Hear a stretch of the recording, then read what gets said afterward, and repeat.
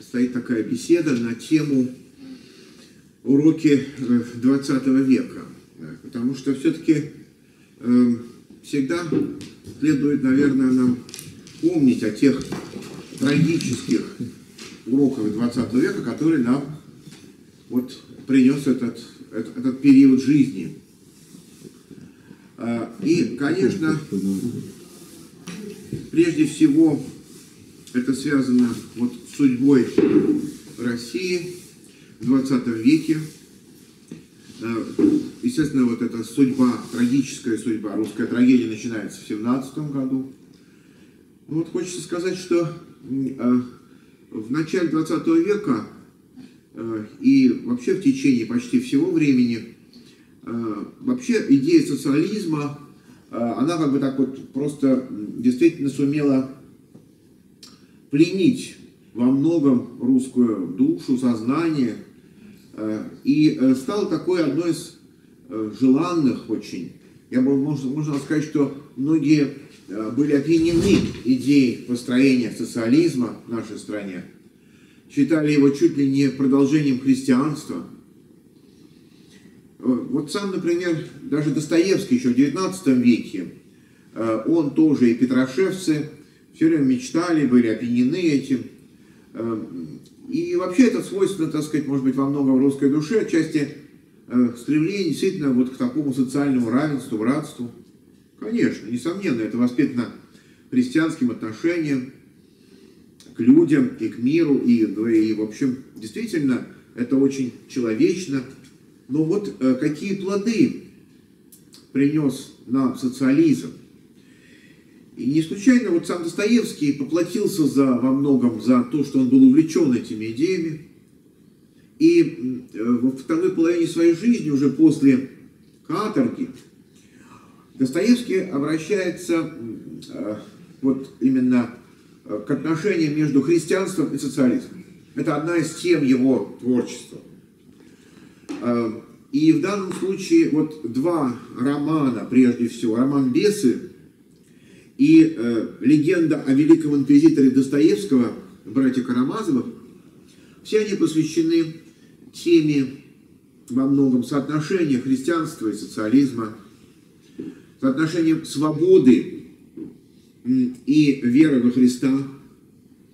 Поэтому вот хочется обратить внимание на то, что Достоевский уже в XIX веке предвидел трагедию России, если она отречется от Христа и пойдет по пути построения именно такого социалистического общества, социализма, как идеологии.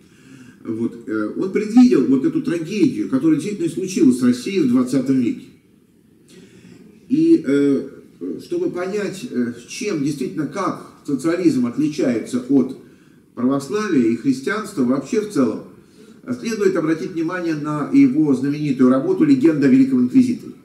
Она, как никакая работа, вообще наиболее глубоко вскрывает противоречия и вообще показывает нам не то что разницу, а просто такой антихристов проект, который действительно угрожает человечеству, и в данном случае России. Братья Карамазовых, эта легенда рассказывается Иваном Карамазовым, который во Христа не верует, который считает, что он принимает Бога вообще, но вот мира, созданного им, он принять не может и не хочет.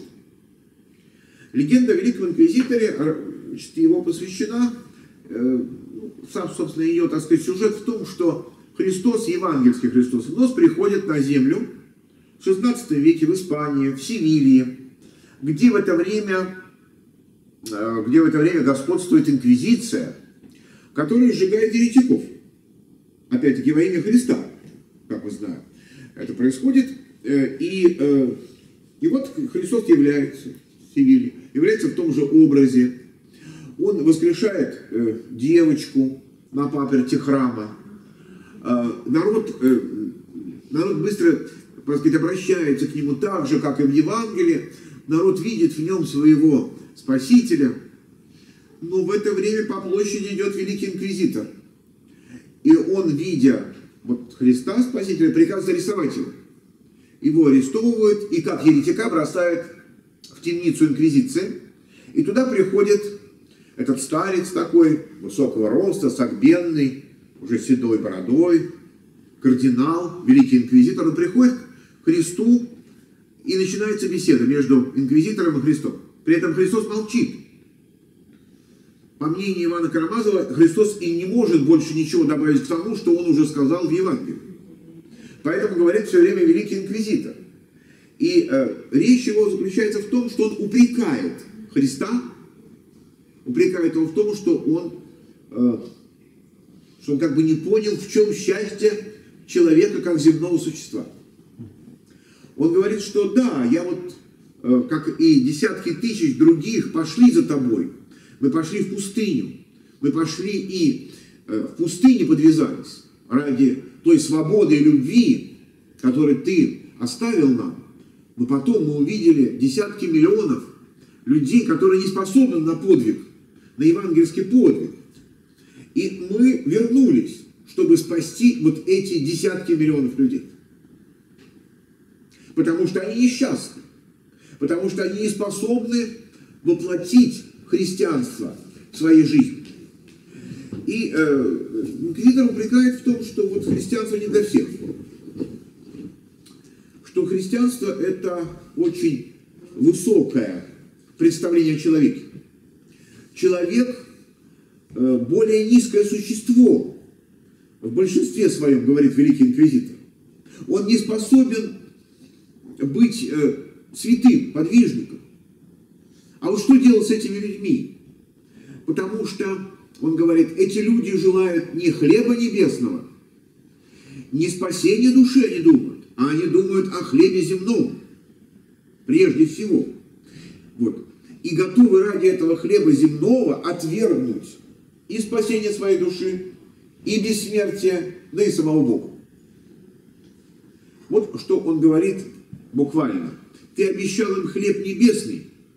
Но повторяю опять, может ли он сравниться в глазах слабого, вечно порочного и вечно неблагодарного людского племени с земным? И если за тобой во имя хлеба небесного пойдут тысячи и десятки тысяч, то что останется с миллионами и с десятками тысяч миллионов существ, которые не в силах будут пренебречь хлебом земным для небесного? Вот он задает такой вопрос Христу. Но больше всего великий инквизитор упрекает Христа за то, что он дал человеку свободу, дар свободы, и тем самым сделал его несчастным. Действительно, мы помним, что Христос даровал нам действительно свободу, прежде всего, от власти греха, проклятия, дьявола и смерти. Он действительно, христианство, религия свободы. Несомненно. Ну вот, говорит великий инквизитор, но человек не знает, что делать с этим даром. Человек, будучи греховным и слабосильным, не хочет свободы. Он боится ее, он не знает, что с ней делать. Он желает рабства, отказа от свободы. Он не желает свободы, он желает рабства.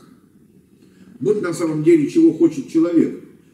Говорю тебе, говорит инквизитор, что нет у человека заботы мучительнее, как найти того, кому бы передать поскорее тот дар свободы, с которым это несчастное существо рождается. Ну почему так? А потому что свобода приводит еще и к свободе совести. Надо выбирать добро и зло. Надо сделать выбор. А человек греховен и слаб в этом выборе.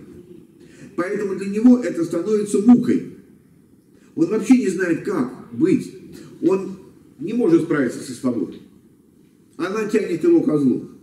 Он не может, с точки зрения Ивана Карамазова, он не может воспользоваться плодами во благо, а пользуясь только во зло.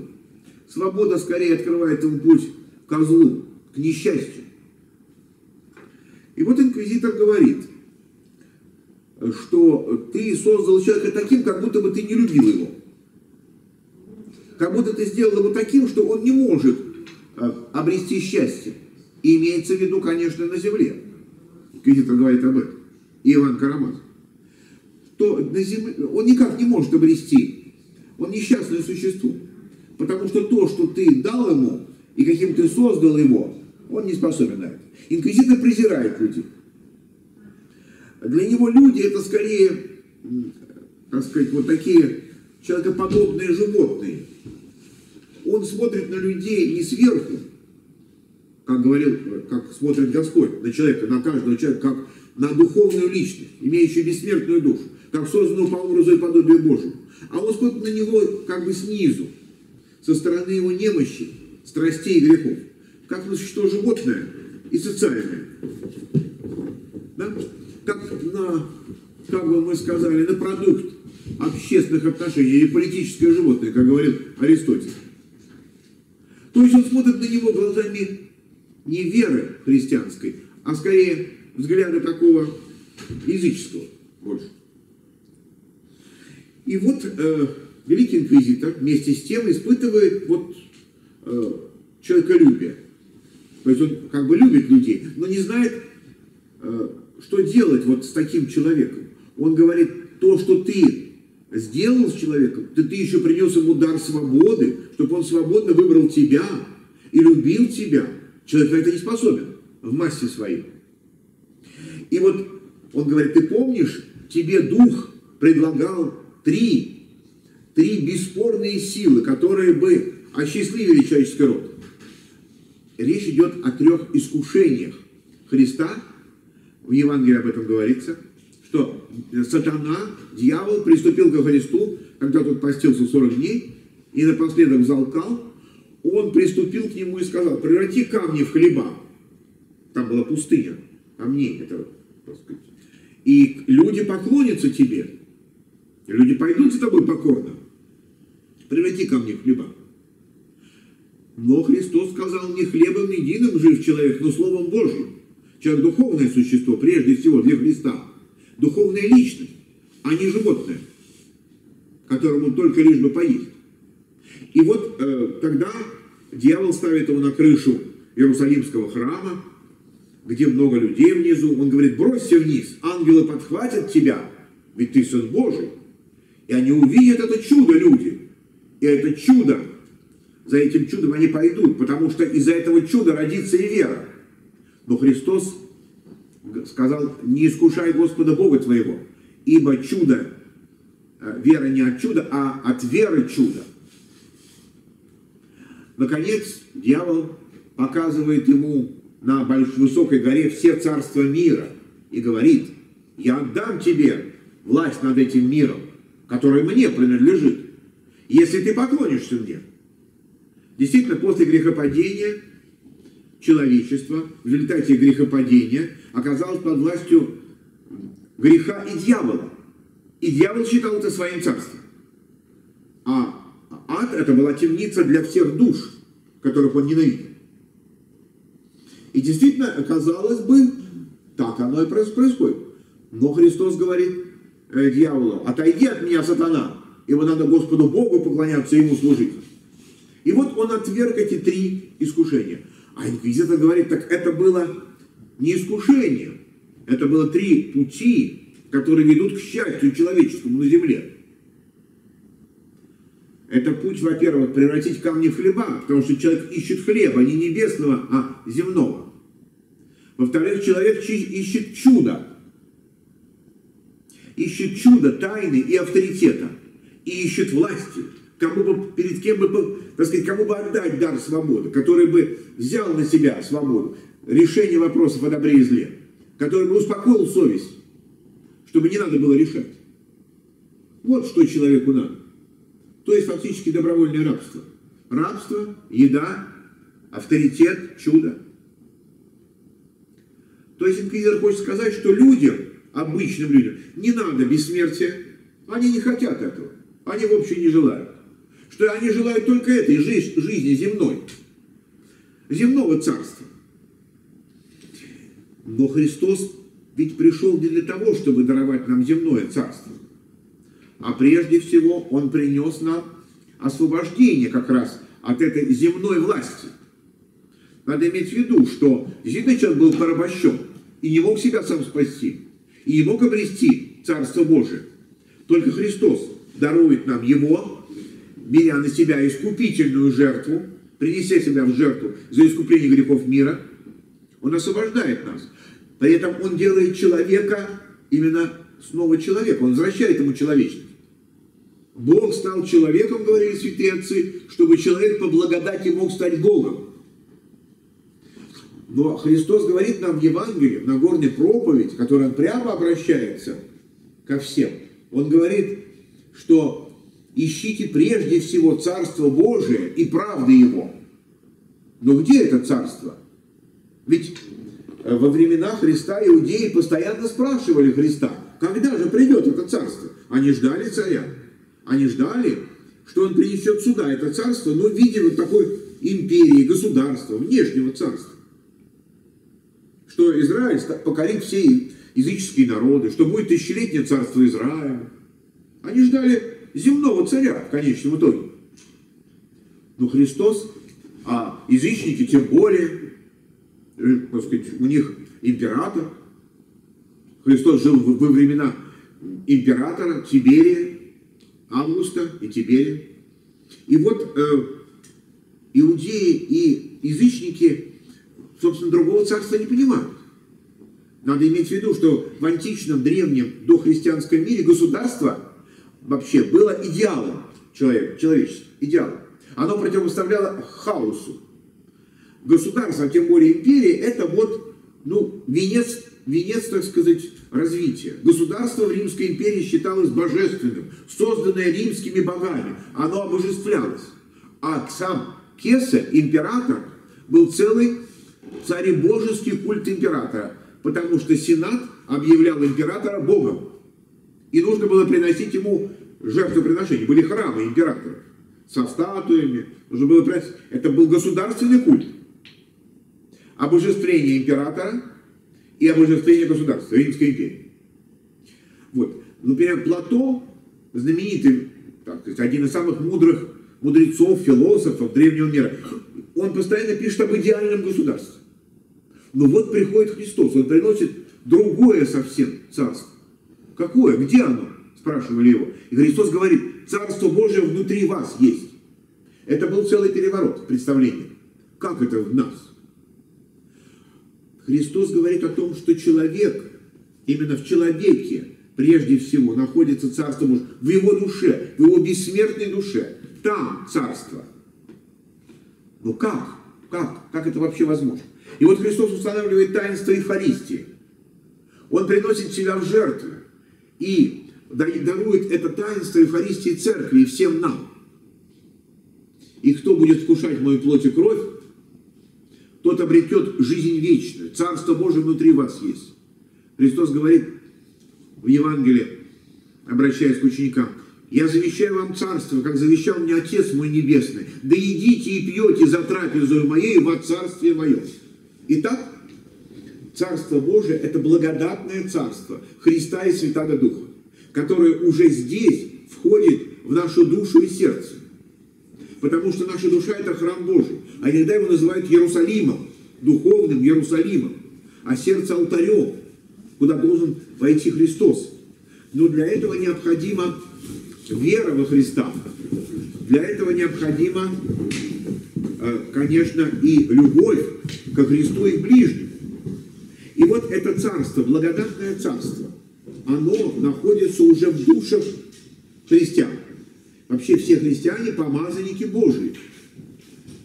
И поэтому они, или, как говорит апостол Петр, вы царственное священство, люди, взятые в удел. Царственное священство. Это люди, которым даровано царство. Вот. Царство, которое внутри нас. Обожение человека. Вот это и есть путь к царству. Вместе с тем, когда Понтий Пилат, ведь вначале Христос входит в Иерусалим, и его признают, хотят признать земным царем, но он не признает. Он не желает земного царства. Он принес нам Царство Божие. И Пилат спрашивает его, ты царь? Он говорит, ты сказал, царство мое не от мира сего. Итак, мы видим, что царство Христово – это не земное царство, потому что все земные царства рушатся. Было когда-то царство, как государство, Вавилонское. Ему на смену пришло Персидское царство. На смену Персидскому царству пришло царство Александра Македонского. На смену ему пришло Римское царство, в котором и родился Христос, во времена императора Августа, Октавиана Августа. И вот распят он был при императоре Тиберии. И вот Христос говорит нам о том, что он принес нам благодатное царство, которое не от мира сего, но которое в наших душах, если мы только захотим этого и откроем свое сердце навстречу Христу Спасителю. Поэтому он говорит нам о пути к этому царству. Блаженны нищие духом, ибо их есть Царство Небесное. Кто такие блаженные блаженный нищий дух? Кто это такие? Это кающиеся грешники. В обычное царство приглашаются знатные, богатые. Здесь же кающиеся грешники. И это говорит евангелист Матфей, который сам был презренным человеком. Он собирал деньги на Римскую империю со своего народа. И его никто к нему не подходил. Все обходили его стороной. Христос же, подойдя, сказал ему: иди за мной. Он бросил все, раздал и пошел за Христом. И стал евангелистом, апостолом и евангелистом. Так вот, оказывается, что Христос пришел спасти не праведников, а грешников. Всех зовет он в это царство. И случайно, вот в Евангелиях рассказывается, что царство – это брачный пир. Пир нашей души, как невесты Христовой со Христом, соединенной со Христом. Христос, царский пир обычно зовут, званых, да? Раньше давали даже одежду специально для брачного пира. Ну вот, Христос зовет всех. Всех кающихся грешников на брачный пир своего царства. И прежде всего этот брачный пир есть Евхаристия. Конечно. Не случайно ведь вначале Господь превратил воду в вино на браке в Кане Галилейской, а затем превратил вино в свою плоть и кровь, свою кровь, Новый Завет. И вот надо сказать, что это царство не принимают ни иудеи и ни язычники. Они хотят здешнего царства. И великий инквизитор только в том прав, что люди, многие, хотят здешнего царства, земного. Да, конечно. Но Христос нам принес то универсальное вселенское царство, в котором, конечно, в которое призываются, разумеется, все. Великий инквизитор говорит: нет, мы хотим здесь сделать счастливых людей. Вот, прежде всего, а они слабовольные. Они, дескать, не заслуживают твоего царства. Они не смогут туда войти. А мы их здесь, хотя бы здесь им сделаем счастливой жизнью. Потому что человек здесь несчастлив. Миллионы людей здесь несчастны. Они слабовольные бунтовщики. Они хотят свободы, но не могут ею воспользоваться. Они прежде всего хотят не свободы, а хлеба земного. Они хотят единства, уравнительности, чтобы все были равны. Они хотят земного счастья. Да. И поэтому мы взяли на себя. Мы не с тобой. Мы пошли с ним. То есть он говорит, мы пошли с дьяволом. Мы взяли чудо, тайну и авторитет. Власть. Власть кесаря над всем человеческим, как он говорит, муравейником. То есть мы поработили людей. Они сами принесли нам свою свободу. Потому что они не могут с ней справиться. Этот дар они хотят отдать. А мы возьмем на себя и сделаем, они скажут, что мы земные боги, но мы сделаем, устроим здание счастья человеческого. И вот, собственно, это и есть, с точки зрения Достоевского, проект социализма.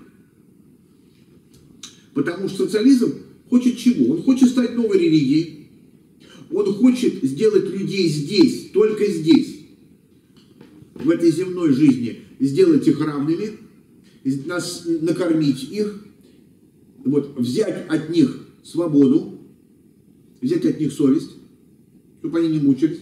То есть, как бы понизить их до состояния вот таких животных, социальных животных. Лишить их личности и души, бессмертной души. Зато сделать им земное счастье. И вот надо отметить, что вот эта легенда о Великом Инквизиторе, она еще перекликается с другим романом Достоевского бесы.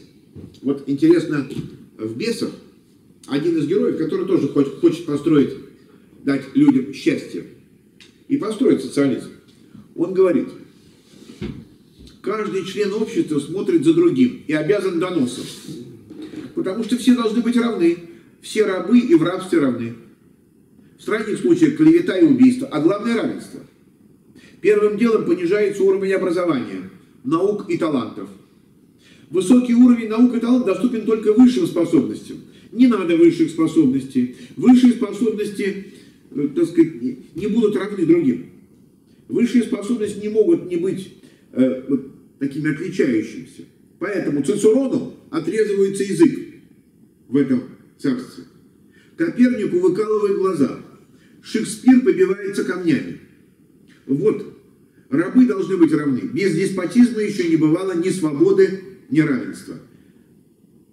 Вот. И вот, значит, что это значит? Это значит, что действительно Достоевский предвидел ту страшную опасность, которая надвигается на Россию, да и на весь мир в 20 веке. Он и говорил об этом в 19 веке. Ему не верили, считали, что он сгущает краски. В 19 веке было слишком, достаточно хорошо. 19 век – это век христианских монархий. Это век, когда общество верило в Бога. Это было пускай с недостатками, но это было христианское общество. Это была христианская семья. Это было христианское государство, которое исповедовало прежде всего Христа. И, конечно, не деспотизм. Ну вот. И вместе с тем, вот надвигается 20 век. И Достоевский, чувствуя это, он предупреждает русское общество, предупреждает об опасностях социализма, об опасностях вот того, что действительно произойдет, к сожалению, с нами в 20 веке. Ну и вот теперь коснемся уже 20 века, русской трагедии. Русская трагедия началась в 17 году как анархический бунт. Анархический бунт против царя и Бога, против христианского царя. Николай II был воплощением христианского монарха. Он был сам по себе лично кроткий и смиренный. Он не хотел проливать кровь своих подданных. Он старался пойти навстречу. Вот поэтому он создает Думу. Поэтому он не старался прибегать к крайним репрессиям. И когда начался бунт против него, когда потребовали отречения, то он подписал его. И надо сказать, что этот бунт против царя вылился и в бунт против Бога. Почему? Потому что для русского общества христианская монархия была единственной формой вообще жизни. Потому что помазанник Божий – это не просто политический лидер. Это, так сказать, это помазанник Божий. Так сказать, можно сказать, в каком-то смысле наместник Бога здесь. Понимаете? И отказ от власти царя был, конечно, трагедией для русского народа. Это была уже не просто политическая, это была религиозная трагедия. Если нет христианского царя, то и нету Бога. А раз нету Бога, то все дозволено. Учитывая, что русский народ монархический и народ религиозный, который прежде всего жил верой в Бога и в царя, то можно себе представить, что это какая-то была страшная трагедия. Это был бунт. Ради чего? Ради анархической свободы. Долой самодержавие, долой было христианство. И вот мы видим, что революция началась как именно, казалось бы, за свободу. Анархический бунт. Вот, против христианства, которое как бы сдерживало, не давало вот этой свободе развернуться. Но ведь свобода уже была не во Христе, а против Него, против Христа. И вот что заканчивается эта трагедия, она переходит на второй этап. Вот такая анархическая свобода привела к гражданской войне, к страшному, в общем, самоубийству народа, когда народ стал сам себя убивать, уничтожать. Ведь вспомним хотя бы убийство царской семьи. Но оно же носило ритуальный характер. Мы же видим, что стремились прежде всего обезглавить Россию. Ведь хотели убить именно царя. Не случайно следователь Соколов говорил, что даже голову императора, по его мнению, отрезали. Что вот это убийство носило ритуальный характер. И не только убийство царской семьи, но убийство и вообще всей старой России. Вспомним, что революция призвала к уничтожению всей старой христианской России. Подвергались во время красного террора, должны были быть уничтожены дворянство, духовенство, чиновничество старое, интеллигенция, крестьян. Вся старая Россия должна была погибнуть. Потому что стремились прежде всего к чему? К мировой революции. Россия должна была сгореть в огне мировой революции. СССР это уже не Россия. Это совершенно иное идеологическое государство. Государство, которое построено по антихристианскому принципу. Далее. Надо сказать, что вот именно это уничтожение и предвидел Достоевский. Он говорил об этом, писал. Но оказался глазом вопиющим в пустыне. И вот действительно все слои, все сословия русского общества были беспощадно истреблены. В ходе классовой борьбы их всех объявили врагами народа, они все были беспощадно уничтожены. Но вот затем наступает второй период. Народ действительно испугался сам анархической свободы, нигилизма, и он захотел вновь иметь Бога и царя. Русский народ вообще не может жить только анархией. Только анархия приводит к смерти. И поэтому народ, оказавшийся без отца и на небе, и на земле, очень захотел иметь вновь его. Но уже другого, конечно. И поэтому появляется фигура Сталина. Сталин воплощал в себе все то, что хотелось народу. Прежде всего царя, но уже языческого, и Бога. Вот именно цаrebожество, культ цаrebожества, тот самый культ, против которого и выступало христианство еще во времена первых веков. Сталин был объявлен вождем, учителем, великим Сталином. Он был обожествлен. И это был такой культ языческий, который требовал жертв. Почему? Ну, во-первых, действительно, именно в годы Сталина были самые большие гонения на христианство. Все-таки они начались в 18 году, но именно в конце 20-х годов, когда начинается коллективизация, когда начинаются пятилетки безбожия, больше всего было расстреляно архиереев, монахов, священников. С 28-го, в 28-м, 29-м, в 32-м году первая пятилетка безбожия, вторая в 37-м. Надо отметить, что сам народ, оказавшийся без Бога и без царя, захотел иметь. Это, повторяю, уже совсем другой переход от анархической свободы к тирании. Потому что свобода вне Христа и заканчивается тиранией. Она неизбежно ведет к этому. Если мы отвергаем Христа как Бога и православного христианского русского царя, то неизбежно мы придем к другому, к идолу. И вот, собственно, Сталин и стал таким идолом. Он больше всего и воплотил идеи великого инквизитора. Ну, то есть, программа великого инквизитора во многом это программа построения социализма в нашей стране в эпоху Сталина. Прежде всего, заключается в создании тиранического тоталитарного государства, в котором нет никакой больше индивидуальной личной свободы. Она была, попросту говоря, вообще запрещена. Человек есть продукт общественных отношений. Свобода есть осознанная необходимость. И в то же самое время советский народ – это уже не русский народ, это идеологический народ, созданный в ходе именно построения социализма, который радуется и счастлив, что он живет в тоталитарном обществе в эпоху Сталина, великого Сталина, который для этого народа, конечно, является спасителем, конечно, вместо Христа. Но вместе с тем мы понимаем, что это антихрист.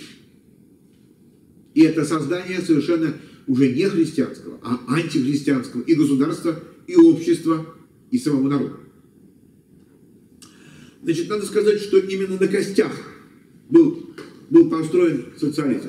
Вот я хочу показать вам книгу известного писателя Солоневича «Россия в концлагере».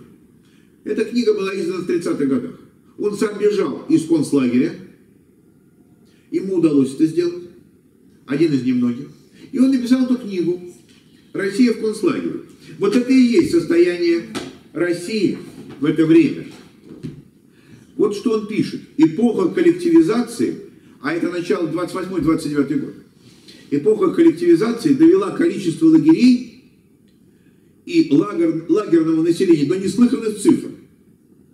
Именно в связи с этим лагерь перестал быть местом заключения и истребления нескольких десятков тысяч контрреволюционеров, каким были Соловки, и превратился в гигантское предприятие по эксплуатации даровой рабочей силы, находящееся в ведении главного управления лагерями в ГУЛАГе. Граница между лагерем и волей стирается все больше и больше в Советском Союзе. В лагере идет процесс относительного раскрепощения лагерников, на воле идет процесс абсолютного закрепощения масс. Лагерь вовсе не изнанка, а просто отдельный и даже своеобразный кусок советской жизни. Если мы представим себе лагерь несколько менее голодный, лучше одетый и менее интенсивно расстреливаемый, чем сейчас, то это и будет, собственно говоря, Россия, будущая Россия. Вот он пишет об этом.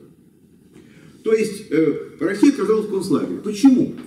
А потому что после анархического бунта, анархической свободы, которая разрушила все, в том числе и Россию, уничтожила, народ захотел вот такой тиранической власти. Вот народ захотел такого. Ну и, конечно, сама логика вещей привела к созданию вот такого тоталитарного государства, в котором, которое, конечно, действительно в известном смысле можно назвать Россией в концлагере. Потому что люди сознательно отказывались, повторяю, во многом от своей свободы. Вот. Они не хотели больше ее, они хотели найти отца. И они его нашли. Только такого отца-тирана. Вот. И вот Сталин, поэтому, если мы посмотрим на портреты того времени, 30-х годов, 50-х годов, но вот, понимаете, он огромные такие портреты. Вот в 1937 году я видел фотографию Казанского собора. Казанский собор чуть ли не меньше его закрывает портрет Сталина. И это специально сделал. Бывший собор Христа, Спасителя, Божьей Матери, закрывает огромный портрет Сталина 1937 года. Она чудовищна просто в своей масштабе. Вот это вот гигантомания.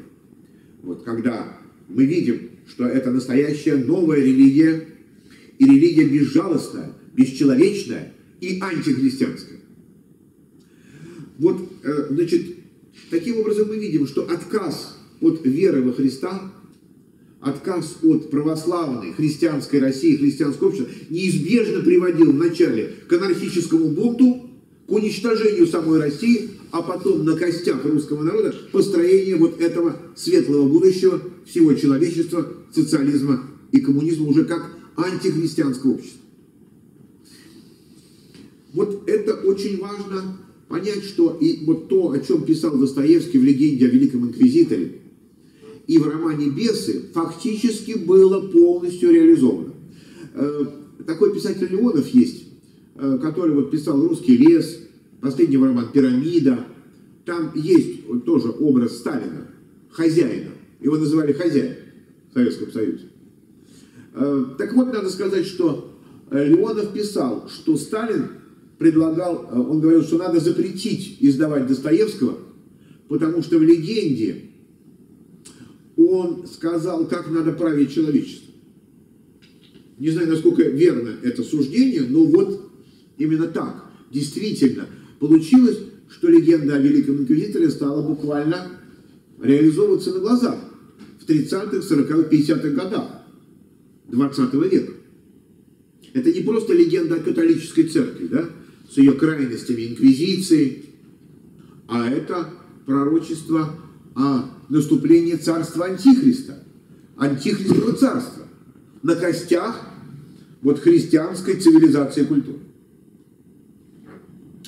Ну, конечно, это не тот последний антихрист, но, в общем, это уже, несомненно, так сказать, уже, собственно говоря, реализованный проект.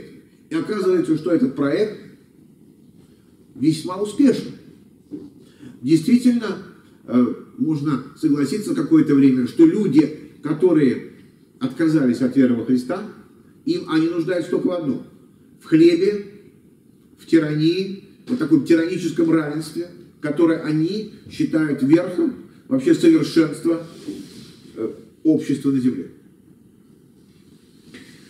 Ну вот в этом смысле хочется вспомнить, что вот всех тех, кто так или иначе был против, все эти люди оказались либо в концлагере, вот как Солоневич. Вспомним, например, хотя бы Лосева, философа Лосева, которого бросили тоже в концлагерь, в Свиделак.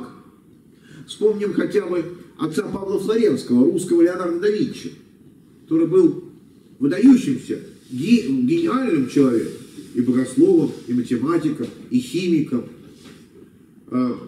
Он был брошен в концлагерь, а потом без суда и следствия расстрелян в 30-е годы. А судьбы русских, например, поэтов, действительно, Николай Гумилев, Есенин, Лев Корсавин был также арестован, брошен и в концлагере умер. Я привожу только отдельных вот таких вот выдающихся деятелей.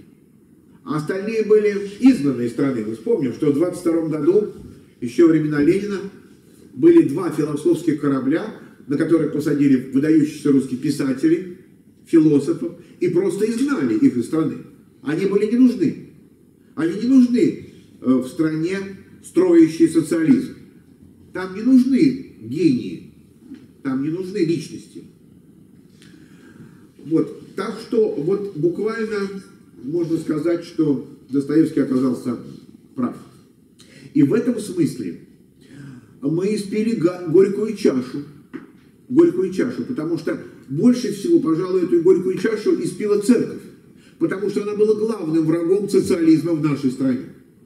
Потому что вспомним, что гонения начались в 18 году, да, потом в годы гражданской войны, потом в 22 году изъятие церковных ценностей. Кстати, вот совсем недавно, в 90-х годах, вскрывали могилы великих князей Петропавловской крепости и сказали, что они были все вскрыты до этого, в годы советской власти.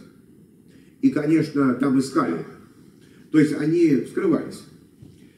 Вскрывали мощи святых и вывозили их, и уничтожали их. Конечно, уничтожали иконы, закрывали храмы, монастыри превращали в концлагеря. Вспомним конец 20-х годов, коллективизация. 10-15 миллионов она унесла жизней. Русское крестьянство было также безжалостно, так или иначе уничтожено, и загнано в колхозы. У колхозников отобрали паспорта. Они были, так сказать, невыездные, что называется, люди. До 60-х почти что годов. Или до конца 50-х годов. Вот заключенные в концлагере расшифровывали ВКПБ как второе крепостное право большевиков. А Солженицын писал о том, что, а он напишет свою, так сказать, знаменитую, так сказать, трагическую и самую известную книгу, наверное, второй половины 20 века «Архипелаг ГУЛАГ». Вот вместе с Солоневичем он также напишет позднее, Солоневич в 30-е годы, Солженицын в 70-е годы, эту трагическую книгу, летописи в истории и судьбе русского народа 20 века. Так вот, он писал, что в Советском Союзе Бог писали всегда с маленькой буквы, а КГБ с большой. Поэтому сегодня мы должны вспомнить об этой трагической странице русской истории. И прежде всего вспомнить о том, что вот в 30-е годы было 2 пятилетки безбожия, что только в 1937 году расстреляли только священников 85 тысяч за 1 год. К концу 30-х годов расстреляли 130 тысяч священников, большую значительную часть. Осталось очень немного. На свободе осталось 4 архиерея, 4 епископа. Остальные были репрессированы, так или иначе. Монастыри закрыты были все. И вот таково построение социализма в нашей стране. Ведь хотели убить именно веру в Бога, веру во Христа. А значит, лишить людей Царства Божия, спасения души. И это самое страшное. Страшное, конечно, уже в том, сколько людей погибло, и что на костях он был построен, но страшно еще и другое, что куда пошли миллионы душ людей, десятки миллионов, которых оторвали от веры, которые поклонялись культу Сталина, социализма, партии.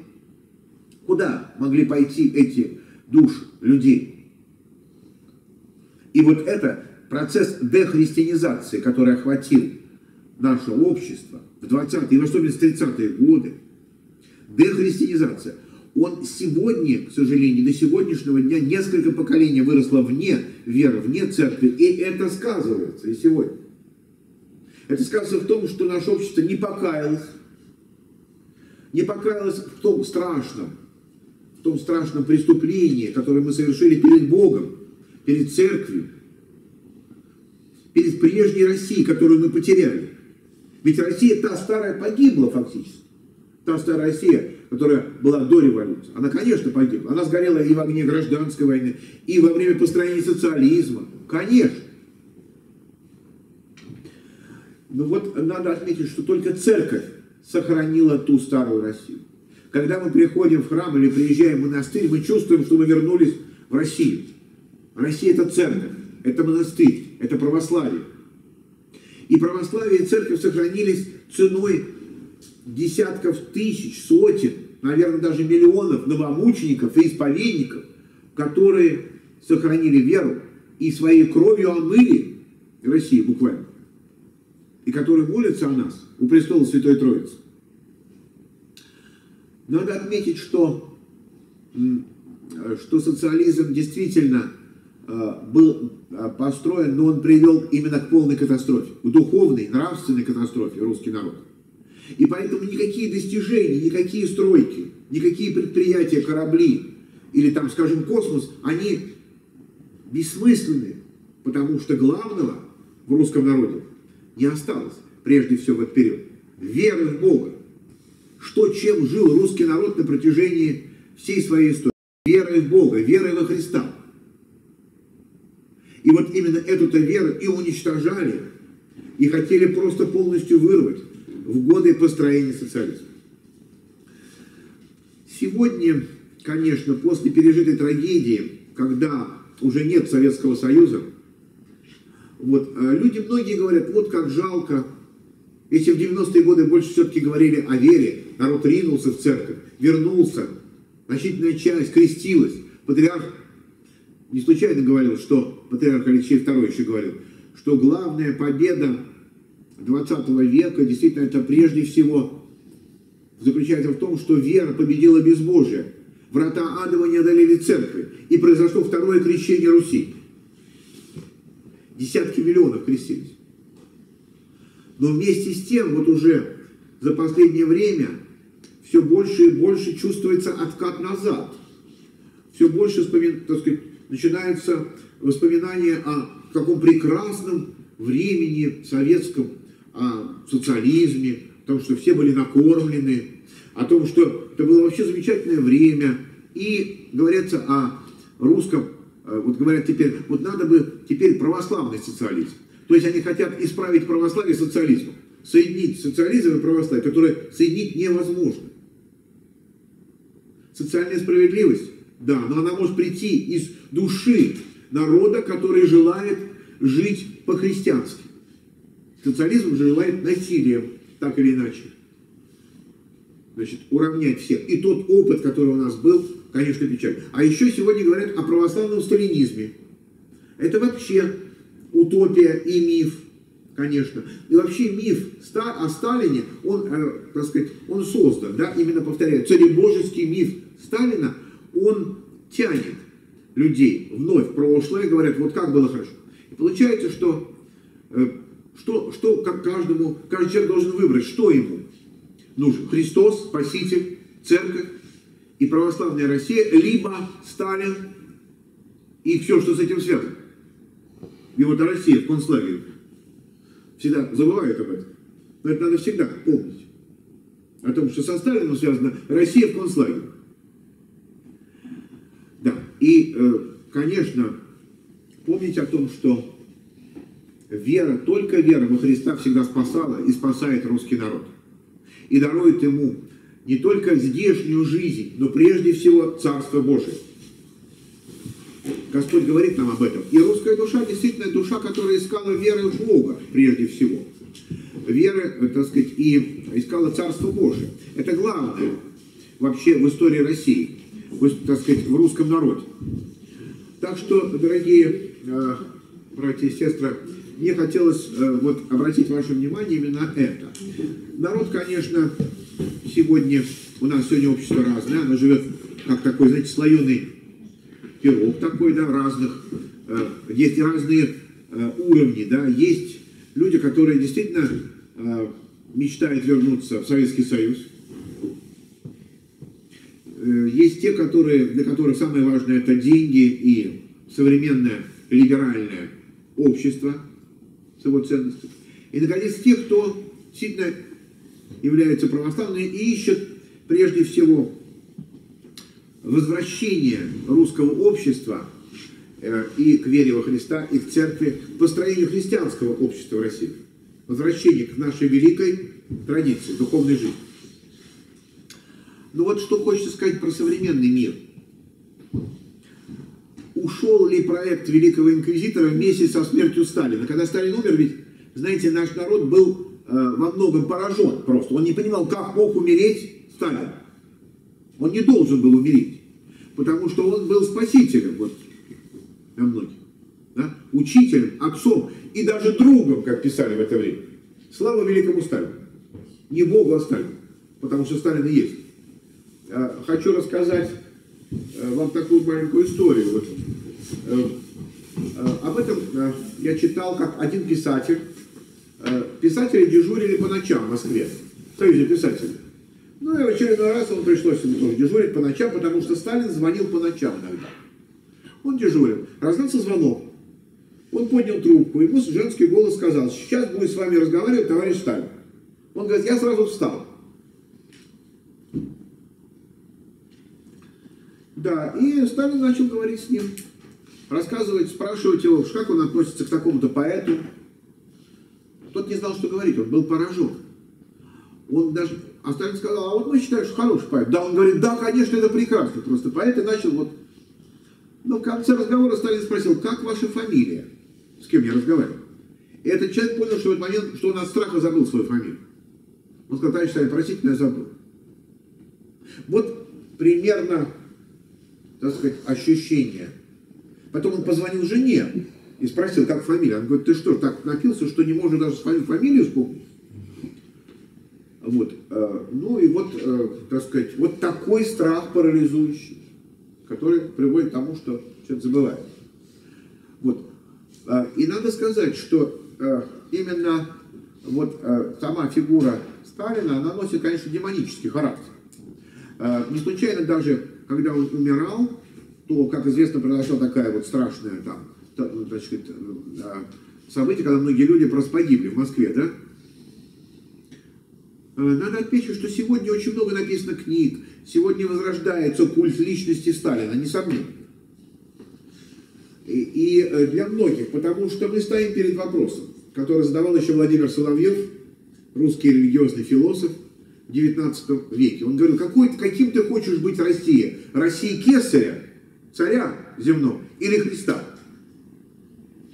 Остается актуальным до сегодняшнего времени. Ну, масса книг написано, и такой прекрасный Сталин, и вот его оболгали, и он, значит, он замечательный просто. Это говорит о том, что создан миф.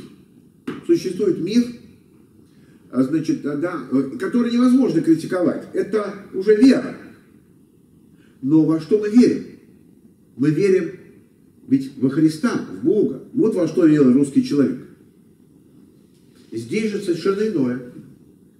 Это вера в тирана, это вера в того, кто гнал церковь, кто прежде всего поработил, конечно, русский народ, да, кто был великим инквизитором. То, о чем писал Достоевский, он воплотил в своей жизни. Поэтому вот этот урок русской трагедии мы должны все-таки выучить. И помнить, что вне Христа, как говорил Господь, без меня не можете творить ничего. И вне веры во Христа Россия не ждет возрождения. Только, прежде всего, вера Христова, церковь, она действительно, да, это путь русского народа к возрождению и к величию русского народа, и к его спасению. Дело все в том, что идеи великого инквизитора и сегодня живы. Почему? Дело не только в возвращении, вот, или там ностальгия, а дело все в том, что современное общество – это общество потребления. Вот сегодня в России создано уже общество потребления. Общество, в котором не предполагается веры.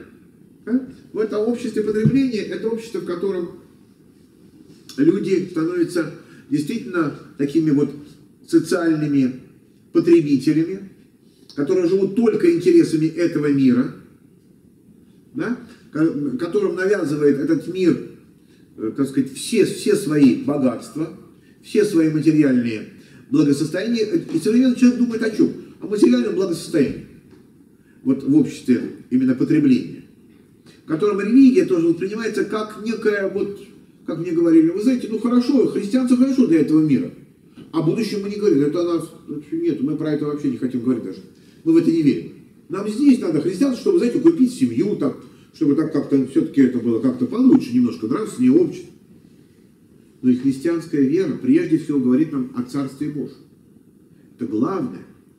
Зачем приходил Христос? Даровать нам Царство Божие.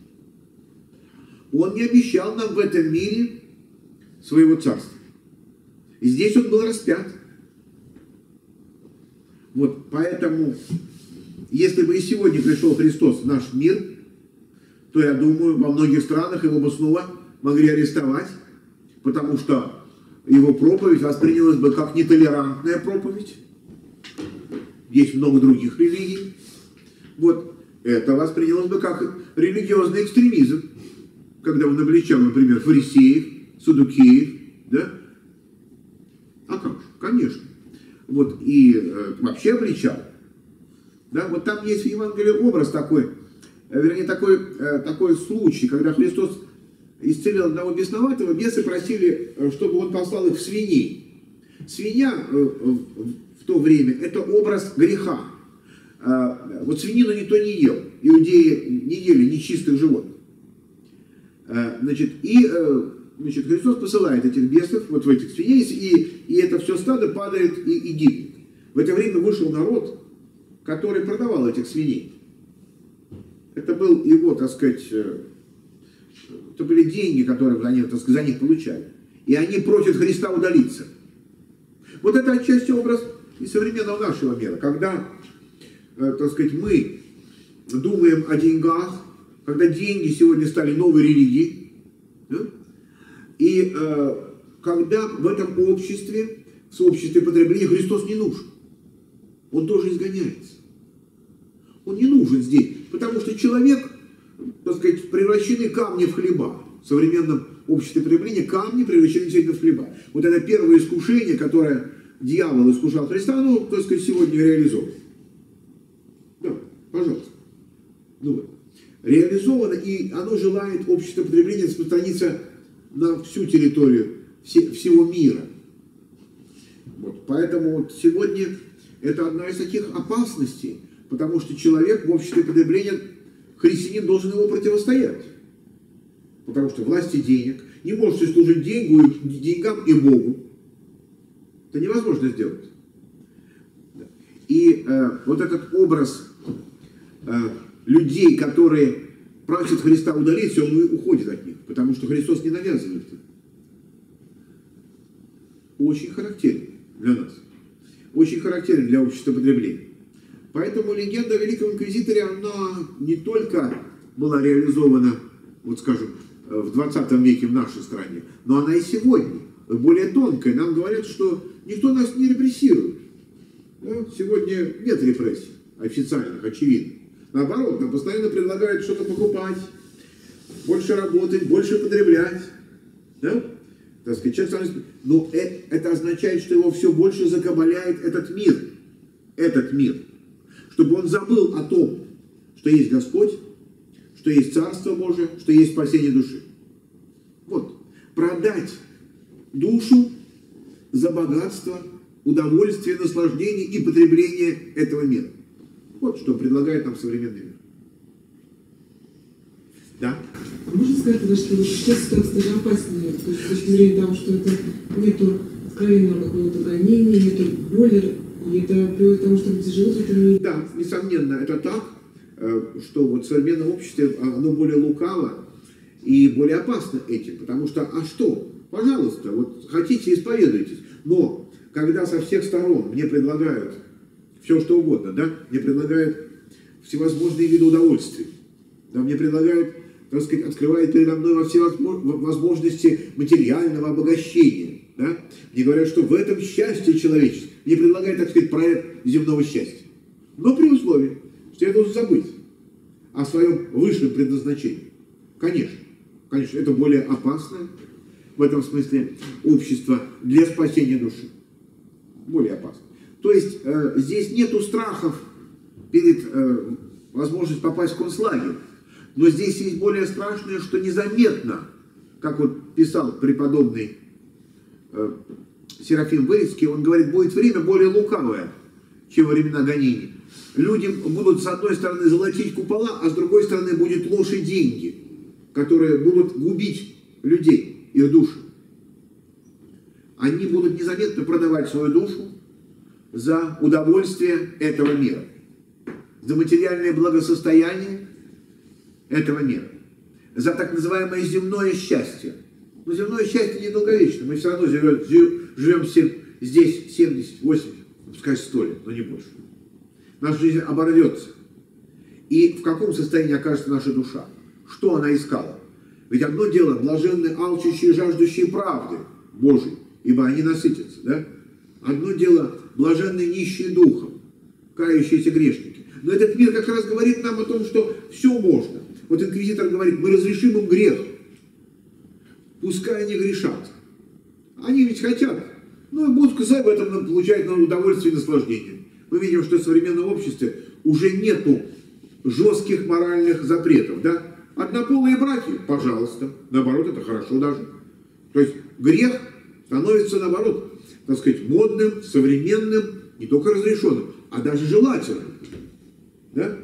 Эвтаназия, самоубийство, пожалуйста, во многих странах это принято. Вызовите только врача, и вам сделают самоубийство мягким, незаметным, совершенно. Уйдете тихо, безболезненно из этого мира. Да? Вот. Так что все виды, всевозможные виды грехов разрешены человеку. Почти все. Убийство ребенка, ну это вообще, пожалуйста, конечно. То есть мы видим, что различные формы даже убийств и всевозможных грехов, а потом ну, так сказать, в современном мире культ голого тела, культ здоровья. Культ здоровья вместо бессмертия души. Культ здоровья, да? Культ внешней красоты, да? Причем такого именно обнаженного тела. Да? Вот мы видим, что все общество все более и более дехристианизируется. Современное общество потребления и удовольствия и комфорта, оно не христианское, там ничего его нет. Оно в этом смысле более опасно. Оно все равно тоталитарно, потому что другой альтернативы не говорят, нет, христианство нам не надо. Это репрессивная мораль. Христианство – репрессивная мораль. Его нам не надо. Нам нужно современное такое именно общество терпимости к греху, терпимости ко всему. Да. Вот. Поэтому это действительно продолжение проекта Великого Инквизитора, но в более, так сказать, такой опасной, может быть, форме. Вот. Современная цивилизация, конечно, которая объявляет себя либеральной, терпимой, толерантной, но толерантной к чему? К греху фактически. Вот. Ну вот, может быть, последние события, правда, вот, которые связаны вот, с тем, что сейчас происходит в мире, они только как-то, так сказать, настораживают людей, да, как-то все-таки. А так, в целом, конечно, общество вот именно такого материального изобилия, благоденствия, комфорта, так сказать, индустрии развлечений и даже индустрии греха. Посмотришь телевизор, ну это просто какой-то, так сказать, ты не понимаешь, в каком ты обществе живешь. То ли ты живешь в Америке, то ли ты живешь в Европе, но явно не в России. Вот только в храме и в монастыре можно почувствовать себя, что ты живешь в России. Что ты живешь в России православной. Да? А вне их ты просто проваливаешься в какое-то такое одномерное, обезличенное, в общем, и во многом антихристианское общество. В котором человек действительно такой, так сказать, потребитель, в лучшем случае, конформист, потребитель, да? Социальное животное. Так что, конечно, сегодня вот этот соблазн именно такого антихристианского общества несомненен. Причем, вот интересно, что во многих европейских странах либерализм запрещает упоминать христианство. Они говорят, нет, мы не должны говорить о том, что мы христиане, мы же ущемляем права других, мусульман, буддистов, да, там еще кого-то. Вот. Поэтому мы видим, что это стремление, конечно, тоже освободиться от христианства, уйти от него. Но на путях этого ухода человечество не может обрести ничего. Не случайно, ведь вот Достоевский писал, что если человечество отречется от Христа и от веры в бессмертие души, оно неизбежно встанет на путь самоистребления. Вот действительно, посмотрите, в 20 веке мы видим появление вот концлагерей, лагерей смерти. И здесь у нас в ГУЛАГе, и в Европе в Освенцим, Бухенвальд и так далее. Мы видим появление 2 мировых войн, десятки миллионов погибших. Мы, наконец, видим изобретение ядерного оружия. Это оружие, которое может нас легко всех уничтожить. Такого не было никогда. Наконец, так сказать, вот эта однополая голубая революция, да, так называемая, которая ведет явно к смерти, потому что не будет семьи, разрушения христианской семьи, уничтожения вообще фактически целей, так сказать, вот продолжения рода человечества. Что это такое? Это цивилизация смерти. Это дух смерти. Понимаете? И вот именно поэтому православие, христианство предлагает нам совсем другое. Он предлагает нам Пасху Христову, воскресение Христово. Понимаете? Это именно культура прежде всего и вера радости, вечной жизни, человеческой личности.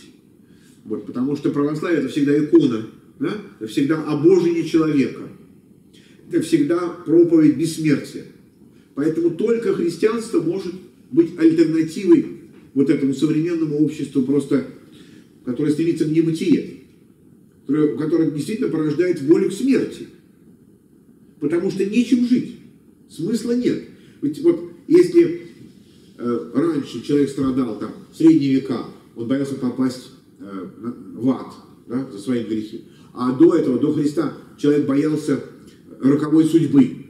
То сейчас он боится самой жизни, бессмысленности жизни. Нету смысла, нету Бога, нет смысла жизни. Со смертью Бога происходит смерть человека, как личность.